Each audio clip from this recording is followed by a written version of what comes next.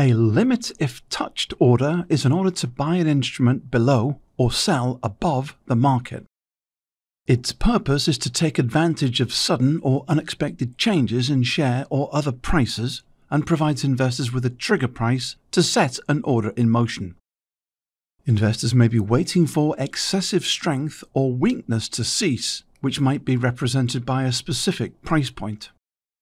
Limit if touched orders can be used to determine whether or not to enter the market once a specific price level has been achieved. This order is held in the system until the trigger price is touched and is then submitted as a limit order so that it will only execute at the limit price or better once triggered. The order panel in IBKR Desktop can be populated by either clicking on a symbol in the portfolio or watchlist screens or typing in a symbol to the search bar. Once the symbol is selected, the investor can click Buy or Sell to create an order window.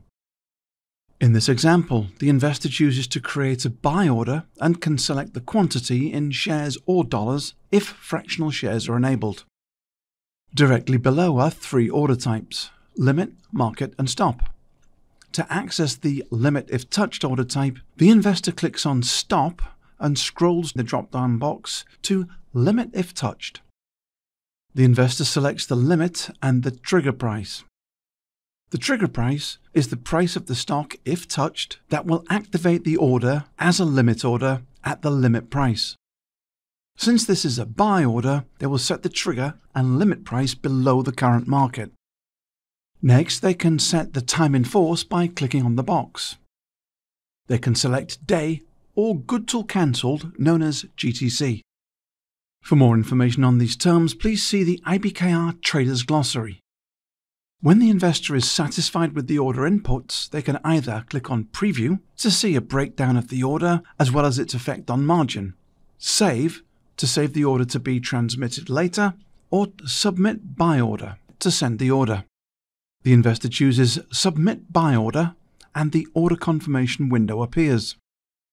Once satisfied, they click Transmit to send the order.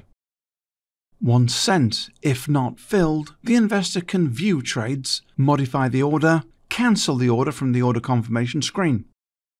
If the investor clicks on the three dots next to Cancel Order, they can pause execution, duplicate the order, or create the opposite order ticket.